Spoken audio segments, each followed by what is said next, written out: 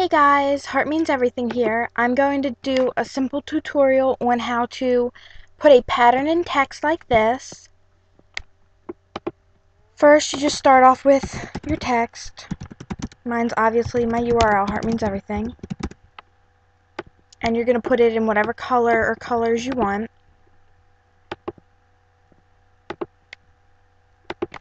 So you're just going to right click, blending option. Now I always do all this stuff first. That's just me. You don't have to do it, just whatever you think looks best.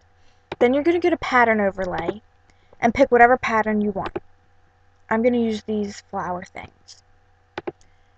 You're going to go to blend mode, soft light, and hit OK. Obviously, as you can see, it puts the pattern in it, takes the color away from the pattern, and just makes it look really awesome. I mean, you can keep it without the soft, you can keep it without the soft overlay. You can just make it normal and just have whatever pattern you want in it, but I personally think it looks better and I can control the color. Now, it doesn't work with all colors. Like you can see there's some pink and grays going on. If I change it to gray, dark red, it changes the colors, but there's also, you know, blues, make it brighter, make it darker. Obviously, as you can see, you can barely see the pattern with this bright color.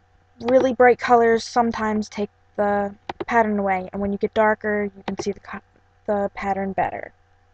But it just kind of depends on what color you want to use. Mess around with it, whatever. I like that color a lot, actually. That's really pretty. So yeah, it's really simple. All you have to do is blending options, pattern overlay, pick your pattern, and then just do soft overlay. It's super simple, and that's it. Thanks for watching. Bye!